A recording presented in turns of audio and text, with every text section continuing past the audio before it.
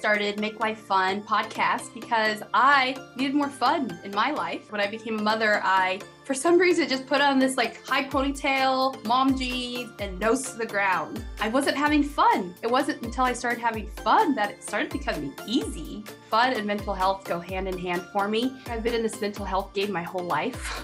And I am so lit up to like help other people. I'm so lit up for other people to experience this because it's what my wish and my mission is for every woman, is to find safety within themselves. Because it took me a long time to get here.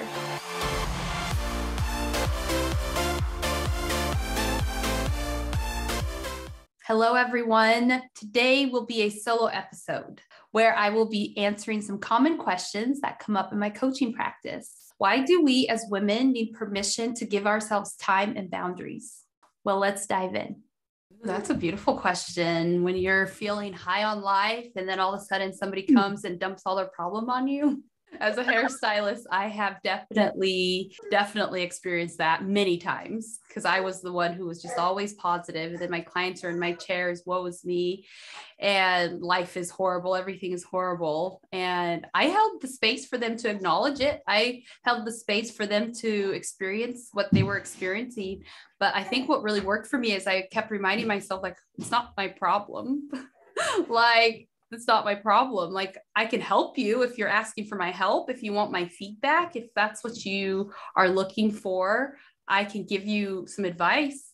But until you're ready to take it, you're not going to take it anyway. So I'm just going to listen and give you the space to vent. And hopefully by leaving my salon chair, by leaving my coaching, you have said everything you needed to say, and maybe you've moved that energy around, out, and now you can hopefully be a better person for yourself and for your people.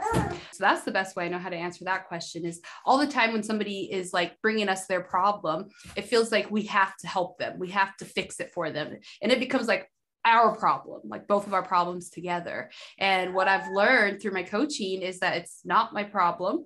I can hold the space for you to say what you need to say. But until you say, I need help, do you have any suggestions? Like, then I can work on it side by side with you. We can both look at your problem together and I can give you some feedback, some advice, what's worked for me.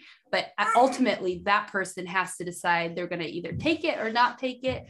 And when somebody comes at you so negative, sometimes it's like, you just have to take a breath and know that it's not my problem. That's them, that's me. And that's where the practice of presence, I believe, comes in. Because when you're present inside your body and you can come back, even when somebody is being negative, and you can be like, I'm okay over here. Like, everything feels good in here. So I'm just going to like leave that person over there and try to practice that presence of being with myself instead of being all consuming on that person's negativity. Because what it is your thoughts create your feelings. So if you're thinking in a negative way, like, we have to dissect, like, what's that thought that's making you feel so negative? What's that thought that's making you beat up on yourself? And once you start exploring that thought that's causing you to not feel good, causing you to be in a negative space, then we can start to acknowledge and ask, is that thought true for that person? Is it true that your husband ruined your day? Is that true that the fact that he didn't come inside and give you that hug right away when you wanted it, that now your whole day is ruined? Like, is it true? What's causing you that negative thought? Is it really that? Is it really true? And what you start to realize is, no, I'm giving it meaning. I'm believing this way, and my belief and my thought is causing me to be sad, to be upset, to be frustrated.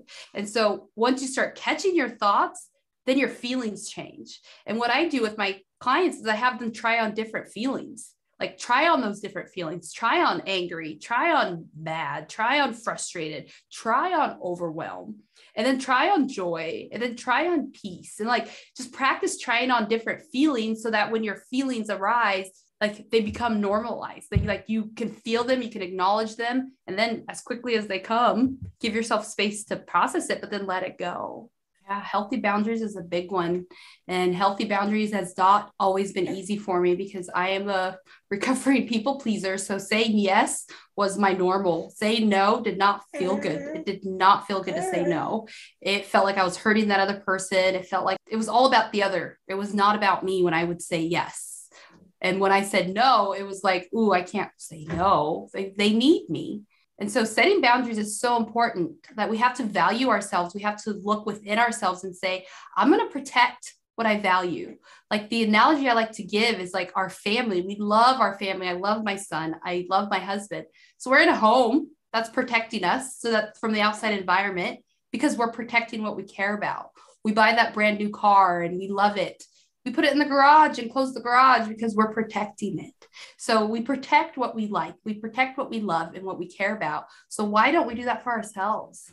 Why don't we protect ourselves? Why don't we value ourselves enough to say, I matter? So I'm going to say no from a place of, I love myself, and it's going to be a no for me. And what I've learned every time I've said no, it gives the other person freedom to find that person who's going to say, heck yeah, that person who is their person, because we all have our people. And the more I set standards, the more I set boundaries, the more of my people shows up in my world, the more the people that I want in my space show up. And when it comes to boundaries, do it, say no from a place of, I care about myself. I love myself enough to say no. We know it's a law that like attracts like. Like what you focus on will always grow. If you're focused on seeing the good, you'll see the good. If you focus on seeing the bad, you'll see the bad.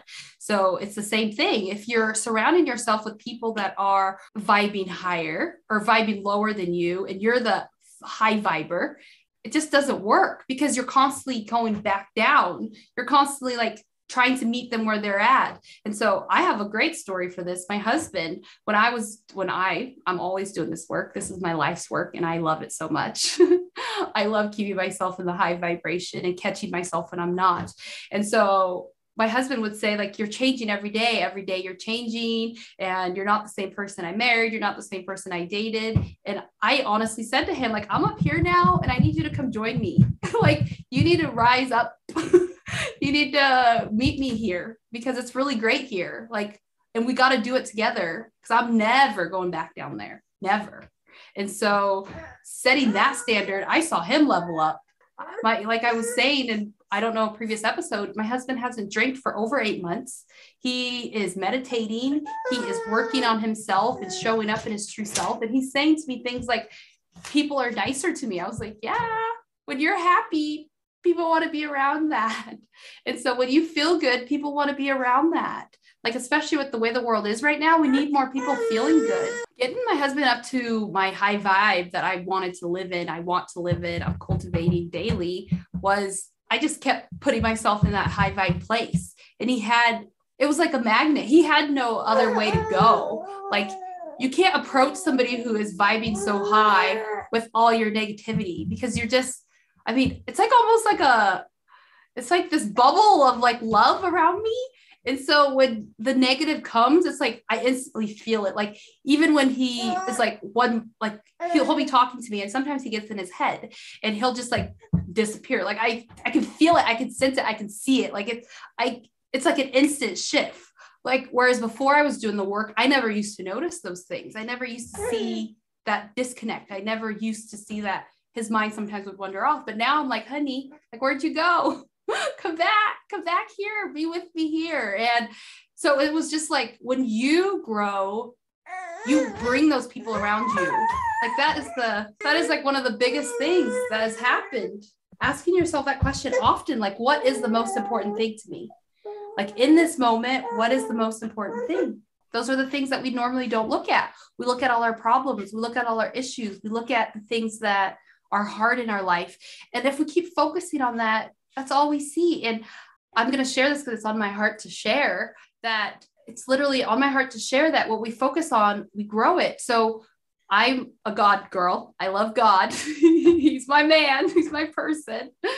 And honestly, what I believe is, like, the whole Adam and Eve story, I think, is so profound. And recently I heard it in a way that I'd never heard it before. So I'm going to share it here because it's on my heart to share it. God created this fortress of beauty with all these trees, with all these fruits, with all the things that these person, Adam and Eve, could ever want. Everything they could want. He said there is just one that you cannot have, but you can have everything else. And what I'm imagining is like a lot of beauty, a lot of trees, a lot of amazingness, but you can't have that one, and it's in the middle. And in order to get to that one, you have to walk through all that beauty to find that one that you can't have. But what the devil tempted them to do was look at that one thing they couldn't have, which was that one tree. So they had to walk through all the beautiful trees, all the beautiful fruits, everything to get to that one tree. And they made a decision to be like, that's what I don't have. So then they lost everything they had. And so if we're always focusing on the lack, if we're always focusing on the bad, the negative, we're going to lose all the good. So if we can look at the good that we have, we're just going to multiply it and it's going to be abundant. And I've never heard that story in that way. I've been going to church since I was a child. It was always like a tale of like, duh, duh, duh. I don't even know how to put that into words. It was like almost like a shaming with that story is how I was told to me. So hearing it in that way, that what you focus on is what you get. And if you focus on that lack, if you're focusing on that one thing you don't have, you're going to lose everything you have. But if you focus on that abundance of all that you have and the joy in your life, like the food on the table, the roof over your head, your eyes open today, the sun is shining, like just start seeing the good. You can't help but see more good. Religion, to me, when I was younger, I love my parents like I do. I love my parents. And I love that they taught us about God and they taught us that we are the creators of our reality. Like, I love that. My parents have always taught that to us. But I felt like the Bible was used almost as a weapon, like, do this or else. Do this or else. And so when you're a child, that's almost causes fear in you. And so when you misbehave, you automatically think I'm going to hell. Like, it was just, I don't think it was meant to be that way, but I think that's what it was taught to them. So for me, growing up, religion was just something I had to do. It wasn't something I wanted to do. And I probably didn't pay as much attention as I should have. So now that I'm older, it took me a long journey actually to get to this place where honestly, if I'm being really, really honest, it wasn't until I had my son that this relationship with religion is not so much religion. It's like, it's just me in a relationship with my creator. It's just me in a relationship with a higher power. It's just like, I had this all-consuming love for my son that I'd never felt before. Like, it was like overwhelming, abundant of like love. Like, I would do anything for this little person. And I was thinking in my mind, like, if I can love Everett this much, and I just met him, he just got put in my arms, like, how is it that I am not loved like this? Like, I have to be loved like this. Like, I have to have this love out there for me somewhere. And that just shifted a whole thing for me. And ever since then, I've been on this journey of like connecting to the divine, connecting to my higher power. And when I pray now, I don't pray from a place of want. I pray from a place of like, thank you. It could almost make me cry because it was always going to him and saying all the things I've done wrong. And like, it was always kind of a chore, honestly, if we're being honest, when I prayed. And now it's from a place of like, look at what you've done for me. Look at what you've created. Look at this world that you've given me. Like, it's just a place of gratitude that I go into prayer now. And it's a whole different ball game.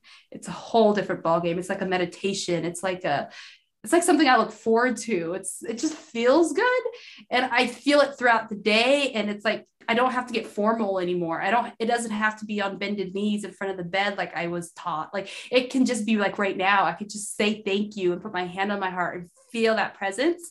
And that's what it is for me. It's like a presence. It's like a connection. It's just extraordinary. There's so much similarities because I'm highlighting the good that I learned from my parents. I'm highlighting the good that I was taught by my parents. And there was so much good. Like, if I look for the good, I can see it.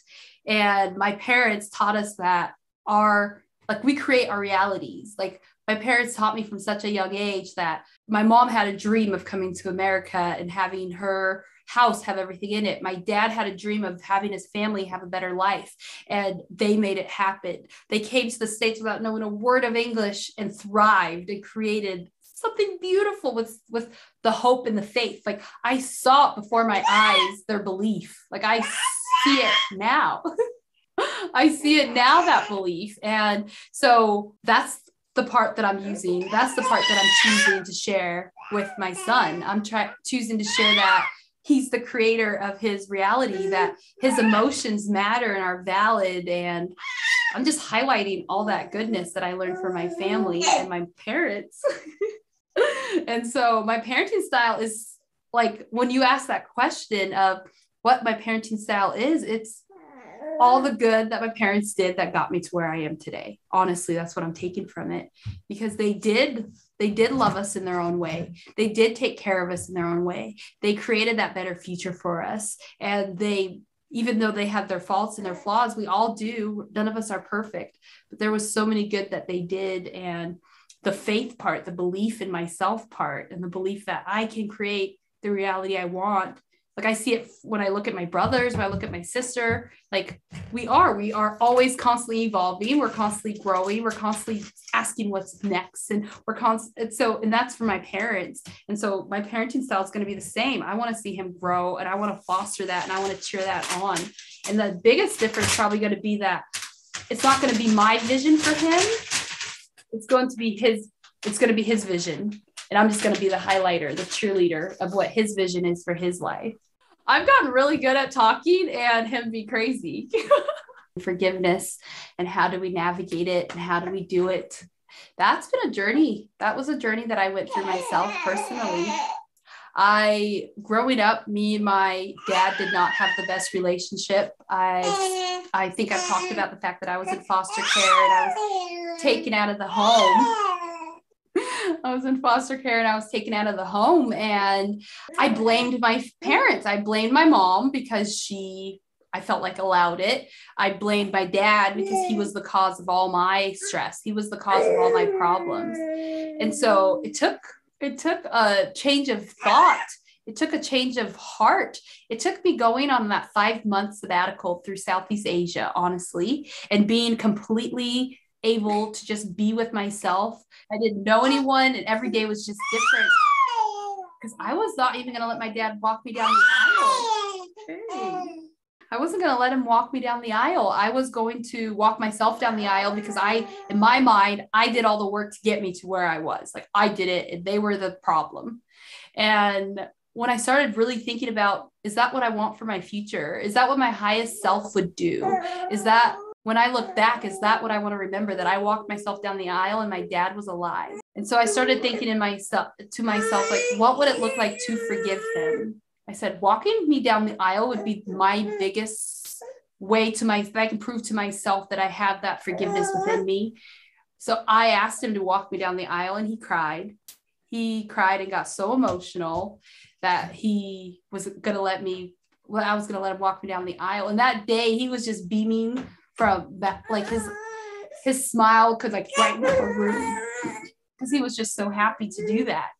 And that's when I truly realized that forgiveness wasn't even about him. It was all about me, because the journey that I went through to forgive him was asking questions and inquiries about me. And I just thought forgiveness has like brought our relationship closer. Forgiveness has brought my relationship with my mom closer. And just forgiving him, I just have noticed that it's just no more animosity. It's like I can see it from a place of like so different. Like I don't think he intentionally meant to hurt us. He literally thought he was protecting us. He did what he was taught to do. It was his programming. It's what he experienced as a child. So I was just able to see all that. And I didn't see it as a victim anymore. I saw it as this was my journey that I went on, and I'm on the other side, and now I can love him. He is a great grandfather now, and we have a great relationship now. I would not be where I am today without it. Negative emotions are all consuming, and they make you walk through your day without seeing any of the joy. You walk through your day without any happiness. Like the negative emotions, just like, it's like a dark cloud like over your life. So yeah, it doesn't feel good. It does take a lot of energy. Yeah. So my wish has always been like on any vision board I make, on anything I'm like visioning my future, I've always said like, I want to become closer with my family. It's always been like a pull. It's always been like, I want that relationship with my family. I want us all healing and growing together. And so there was never, I think because I had that thought, it was never not going to happen. Now that I'm looking back, because I had the thought that I wanted us to be closer. I wanted us to work things out. And so I just kept pouring love. And for the longest time, I thought love was buying gifts. So I would just always be buying gifts. I would always be making dinners. I would always be doing the thing and just doing until I realized that it's not, I don't have to buy a bunch of gifts. I don't have to, it doesn't have to be that way. Like I could just love them for who they are and I could just be there. Like that's my only job is just to be there. And so I've started being there for my brothers and my sister and asking them about their day, sending them messages that I'm thinking of you. I love you. I care about you. And when they're going through hard times, I will listen and I will not try to give advice unless they're ready for it. And just being there and being that present of like love for them has made our relationship so much closer. Like they open up to me, they tell me things, and I'm just so appreciative. But I think it started with that thought, like since the beginning of time, because we're all broke, like it was broken. So it was like, I want us to be closer, not just me and my siblings, but I want all of us to be closer. And I didn't know what that meant when I put that on my vision board, but I knew that it meant that I wanted us to be a family. And in my mind, a family is just somebody that you could call any time of the day, somebody who has your back, somebody who just shows up. Like, I love it when they just show up at my house. Like nothing makes my heart sing more than when my mom says surprise. And I'm like, yes, like come on in. There's never a part of me that's like, no, don't come over. Don't surprise me. Like the more they come over, the better I feel. So I've created a space where it's just an ease and it's just like love, because at the end of the day, my parents did not birth us my mom had 5 kids. She did not give birth to 5 kids to torture us. She did not give us birth to 5 kids for us not to be close, for us not to love each other, for her not to love us. And so I'm able to look at it through that lens of my parents love us, my siblings, like we love each other because we've been through it together. And we're the only ones that know what we've gone through. Like I can talk about it all day long, but we lived it. So when we share the stories, it's different and it's healing and it's cathartic for us to be able to talk about it, because I can talk to anybody about my childhood and how it was hard. The only person that's truly lived it is my siblings. Like they sympathize with me. They know, they feel, they were there. Yeah, the relationship with me and my siblings are, oh, thank you, Lord. I'm so thankful for it. Oh, love language. I love that question. My sister-in-law and I were just talking about that. And she was talking about like my love language now is quality time and gifts. And I was thinking to myself, what is my love language? Because at the beginning of time, before I was this Jocey that I've created today, like I thought physical touch was my love language. As I've gotten to this place where I am now, I'm learning that physical touch is not my love language. Like quality time is my love language. I thought getting the hugs and the kisses meant that somebody loved me. But honestly, that was just coming from a wounded place, and it made me feel held and supported. And so when I didn't get that affection, I would get so angry and so hurt. But now that I've evolved to a different place, I'm noticing that it's like spending that quality time, having like a conversation with someone, like sharing space with someone. And that is what's my love language. So I do think our love languages change as we change and develop as we develop. And I think too, based on what we're missing in our lives is what we think our love language is. So I didn't get love when I was a child, and I didn't feel that love that I wanted to feel. So now I'm putting that all on my partner, and I'm like, you got to love me in that particular way. And that's the only way I'm going to accept love. But we got to look at it from a place of like healing. Like, what is it do we truly want now? Because it changes.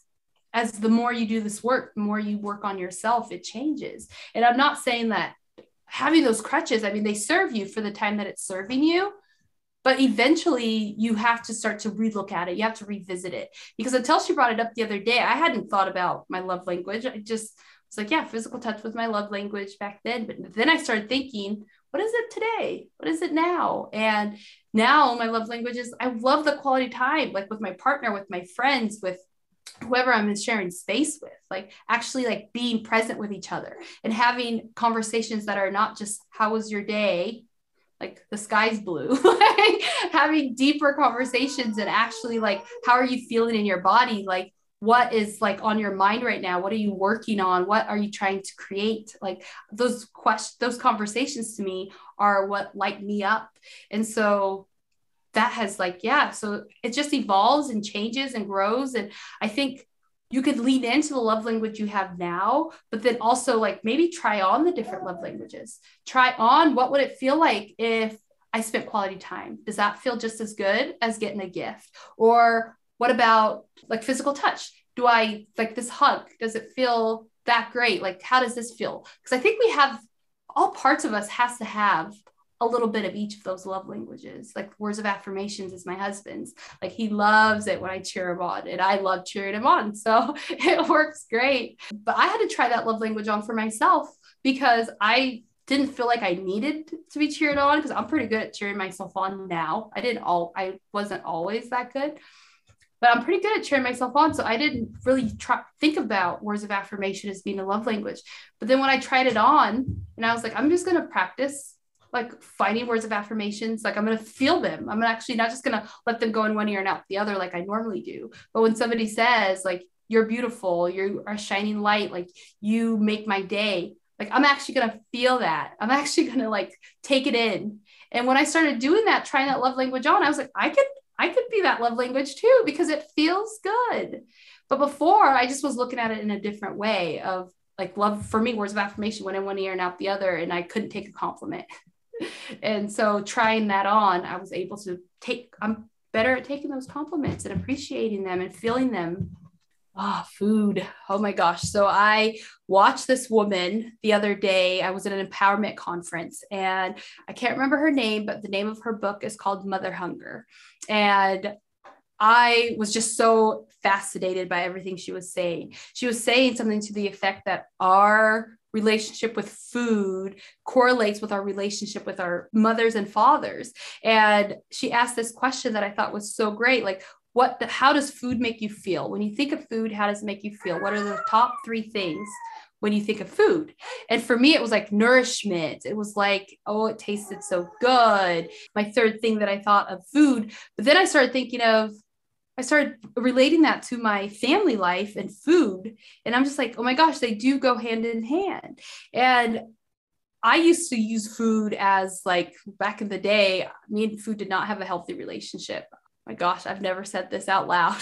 Oh my gosh. Yeah. So back in my teenage years, when I look back now, I was the most fit I've ever been, but I didn't like what I saw in the mirror, and I took that out on food. So I would eat all the food and then throw it up. Seriously. And I have never said that out loud before, honestly. Never said that out loud, that I did that. So my relationship with food back then was toxic. It wasn't good. I used food as a way to cope and a way to feel something. And now that I've done this work on myself, like me and food have a very healthy relationship. Like for the longest time, I could snack for days. And now I am able to say no to snacks, and I'm able to fast in a healthy way. I'm able to eat in a healthy way.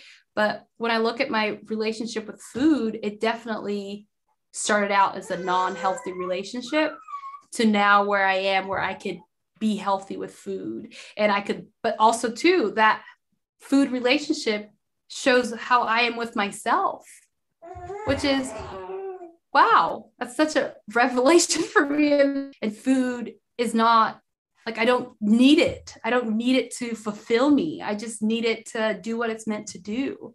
And wow, I've actually not thought of that before in that way.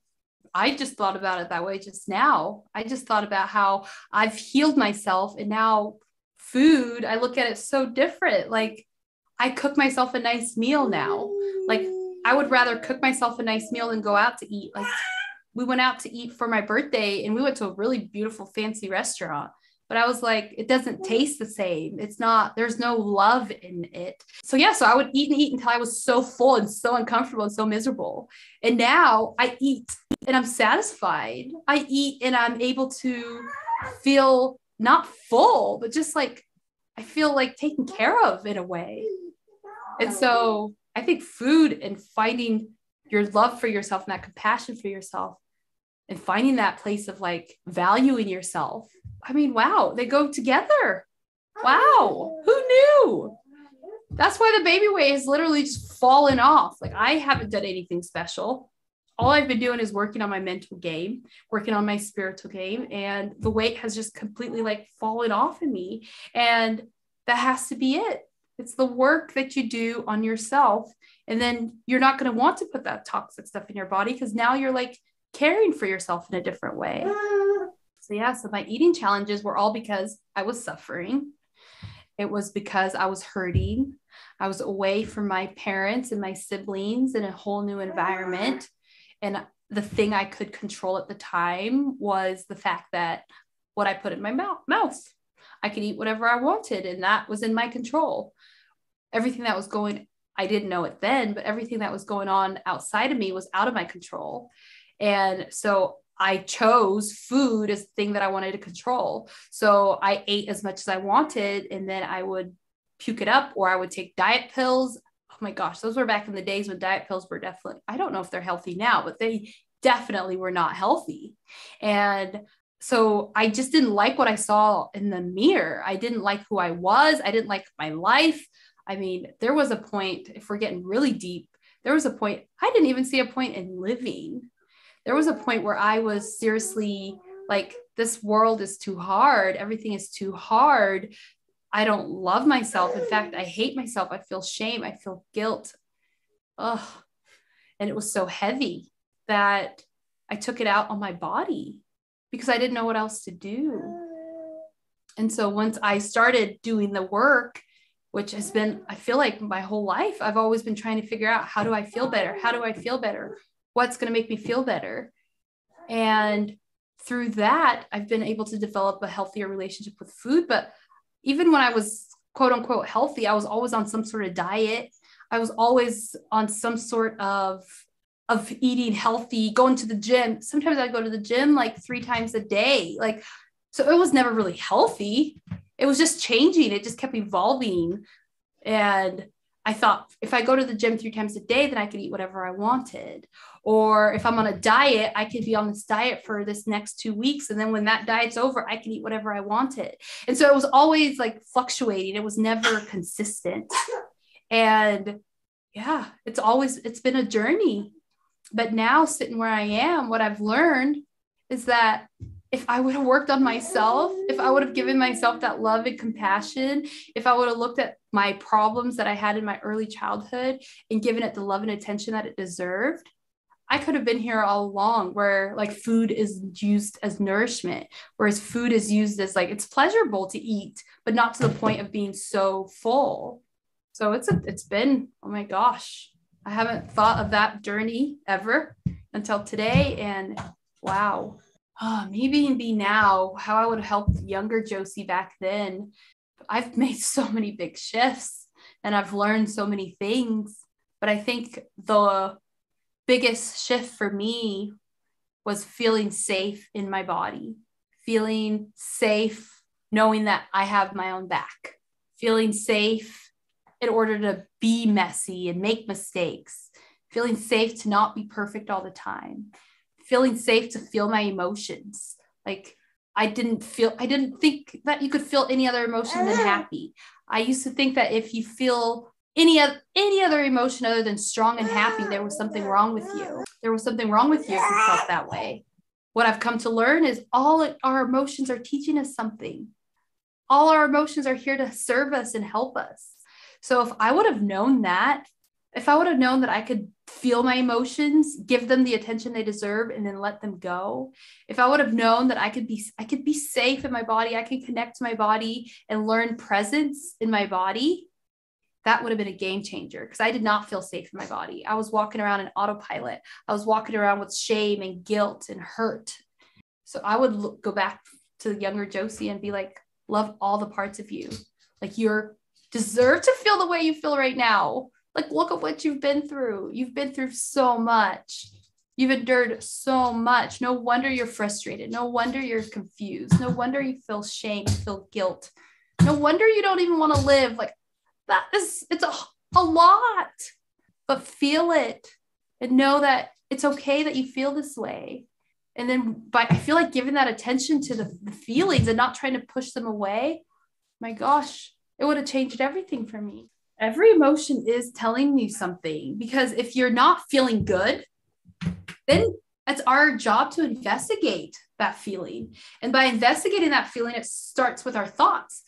If we know that our thoughts create our feelings, then we have to think like, what's that thought that I'm having that's making me feel this way? What's that belief am I tying to this emotion? Like if I'm feeling hurt and sad and betrayed, like what am I believing? What's that thought that I'm having that's making me feel this way?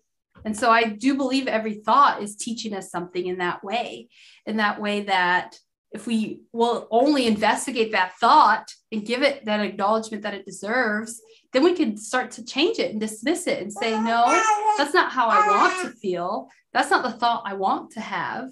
And we then become the voice of we become the master, we become the voice, and we take charge of our bodies. We take charge of our minds, because otherwise it's whatever we've been programmed with. It's whatever we've seen. It's whatever we've been taught that's taking over our minds. And so we have to investigate that thought that's causing that feeling. And then once you've done that, then you could be like, I don't want to feel this way. So what can I think to feel better? So it's another thing. Try on a different feeling. But you have to acknowledge the feeling that you're feeling first and foremost. I say it's like that little kid who's like, look at me. The little kid that's like, look at me, pay attention to me.